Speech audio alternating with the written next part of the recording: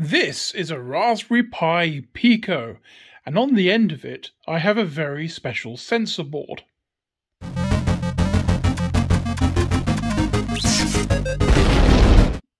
Meet the MPU-6050, a 6 degrees of freedom sensor with a gyroscope and accelerometer built in.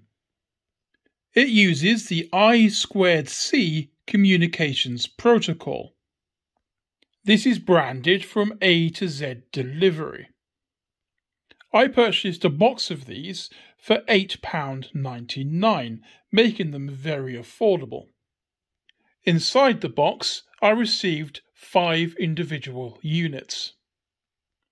It also came with some ebooks, which I honestly didn't bother downloading.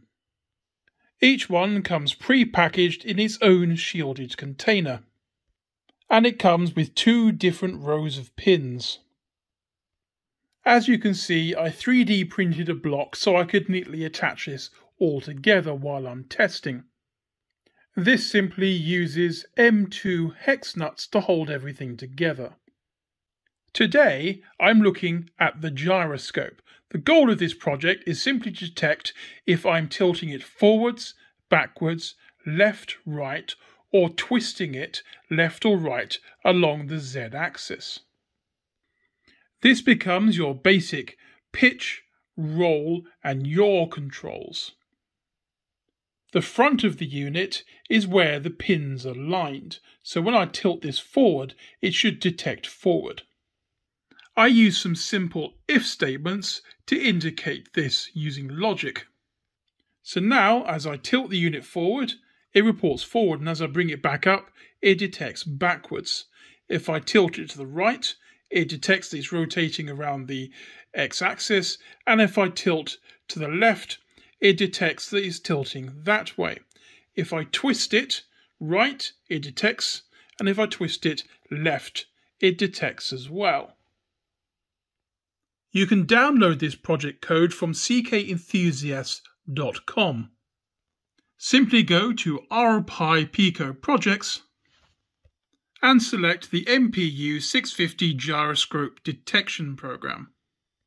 You will find 3 files inside this archive. Each of these needs to be loaded into Thonny and brought into our device. Before we proceed any further, we of course need to wire this device to our Raspberry Pi.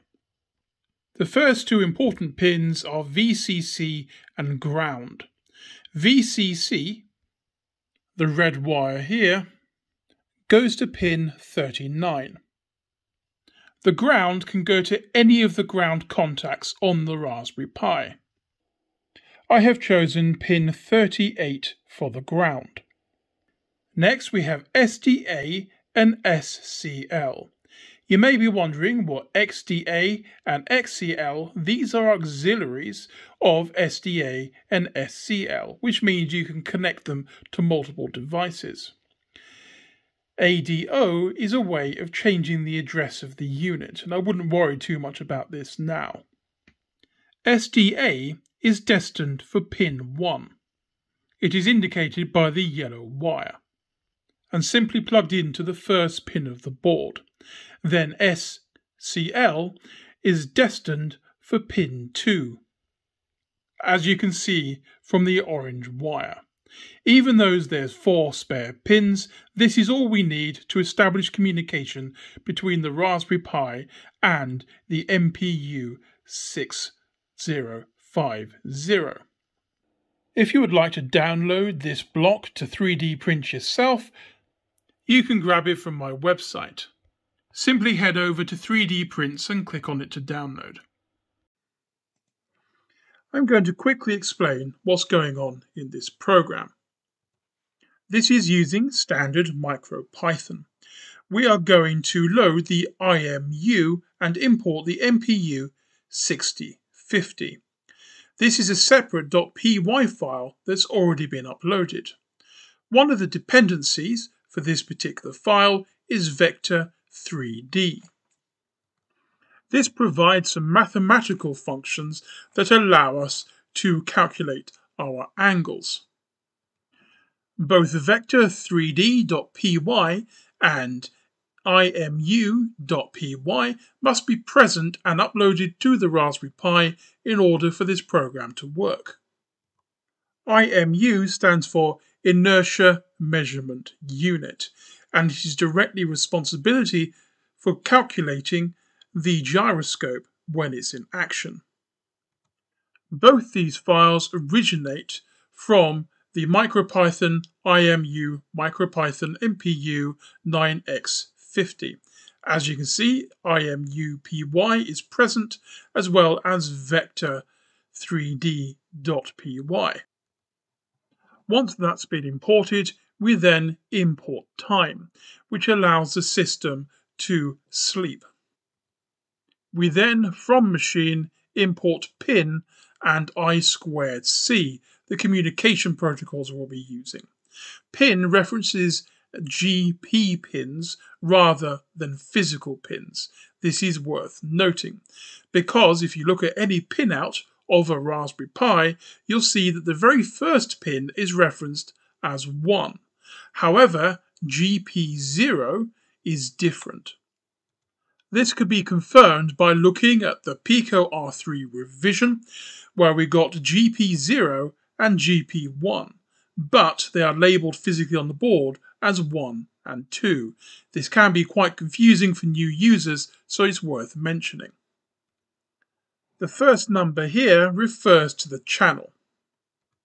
If you look on this diagram, we have I2C0 and I2C0 here. So this is channel 0, and this will be channel 1. So if you wanted channel 1, you'd have to reference different pins. To make things a little bit more confusing, you can also reference it as part of GP4 and 5 as well. We then create an IMU object and reference it to the MPU-650 I2C protocol. What that means is it's referencing this class here and grabbing the data using it. We're not going to go through all the details of how this works because this is becoming quite low level. The point is this class is brought in and it's referenced. We then print the temperature just because we can. It's part of the IMU, so we might as well throw it in there. To read the accelerometer, we need imu.accel, and to read the gyroscope, we need imu.gyro. imu.temperature will of course return the temperature, and we're rounding it to 2 decimal points. Then we have a series of logic statements. If the gyroscope is tilted around the x-axis by over 45 degrees, then we register a rotation left. When the gyroscope registers a positive value, it is being rotated left, whereas if it is representing a negative value, it is rotating right. In order to detect rotation backwards and rotation forwards, we are rotating around the y-axis. To help visualize what we're doing, we have a very simple diagram here. This is the circuit board we're dealing with, and along this front side is going to be the row of pins. When we tilt it left or right, we are rotating around the x-axis. When we are tilting forward and backwards, we are tilting around the y-axis. And when we're twisting our board, it is rotating around the z-axis. The number 45 represents the number of degrees that it must be tilted at any one moment in order to trigger this motion. I've set it to 45 degrees because it gives me quite a lot of control as to when I want to tilt it and when I don't want to tilt it. It eliminates a lot of handshake. If you want a more sensitive process, you can reduce this number all the way down to 1 if you want to, in which case you'll get a lot of very rapid feedback. Just as an example of this, let's try changing all these to 1 and we'll see the big amount of data we're about to get simply from our hand shaking and the device not moving very much. If we up the values to 5, we seem to be getting a lot of rights and a lot of lefts.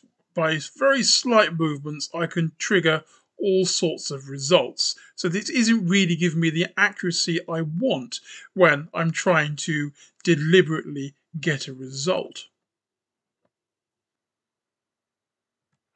Once I change it back to 45, it gives me very deliberate control of the unit in question, meaning that I can get some twists when I want some twists, I can get some rotations when I want some rotations, and some tilts when I want some tilts.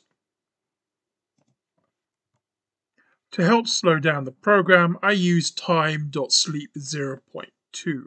You can reduce this down if you want faster, more responsive controls. And this brings us to the end of our very simple program. As you can see, we now have some kind of motion control going on with the gyroscopic sensor. This can be used for any number of things. For example, upon tilting forward, you could start moving a mouse pointer upwards, and when you tilt it backwards once, it could stop the mouse and tilt it backwards again, then it can continue going in the other direction. You could even use twists left and right as mouse clicks if you wanted, creating a very interesting air mouse design. It can also be used as a monitoring sensor. So if you have an object that should be very stationary most of the time, but is moving at unknown times for unknown reasons, then this could be a sensor that triggers some kind of warning that something's gone wrong.